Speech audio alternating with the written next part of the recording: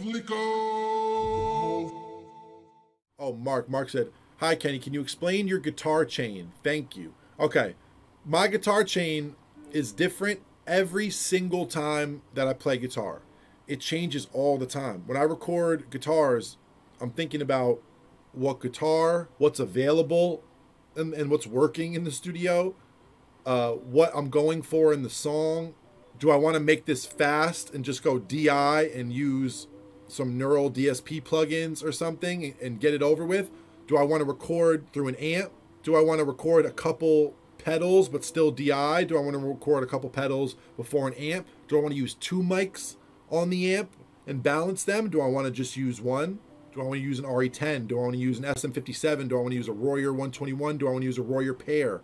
You know, there's so many things that cross your mind every day. Like when it comes to the guitar chain, I have a lot of go-tos, but lately I'm not using Guitar Rig or Neural DSP or any of the amp simulators.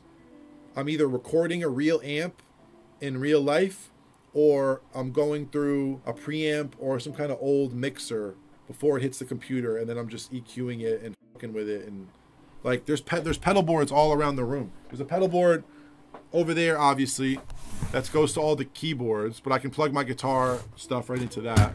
So that pedal board goes for all the keyboards. So all the keyboards go through that. The amp I've been recording the most. This is 1965 pre-CBS blackface.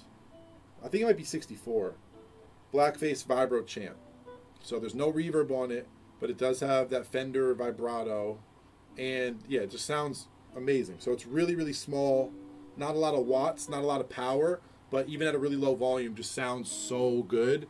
There's a space echo on top of there. Over here on top of the EX2. I use these both a lot with guitars. That's a tube tape echo by Fulltone, and that's a Binson Echorec. That's a reverb I've showed on here before, a Sansui reverb.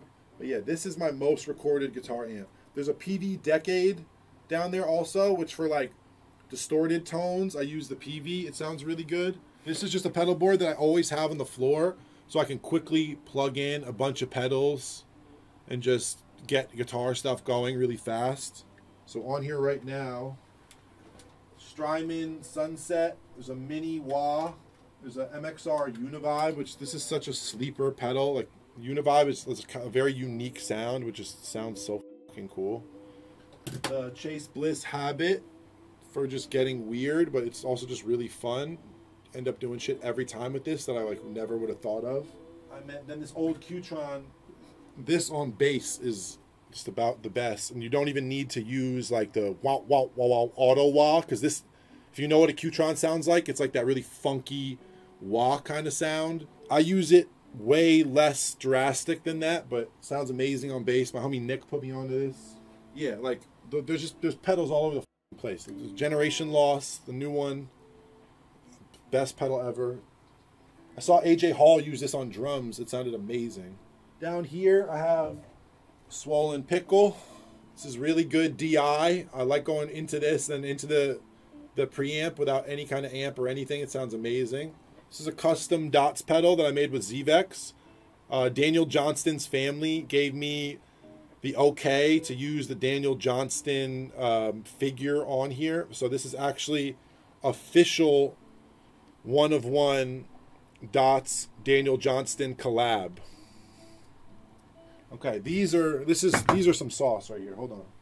These are called Fjord Fuzz pedals. Very small company. If you know a group called Unknown Mortal Orchestra, they are known to use these, but these are crazy pedals. They all do fuzz and variations of fuzz and sometimes octaves and envelopes and shit, but these are crazy. That pedal board down there has a lot of heat on it. There's a blooper, there's a Strymon Flint, there's a Strymon El Capistan, there's a Strymon Deco, there's a Bit Commander, Earthquaker, really good.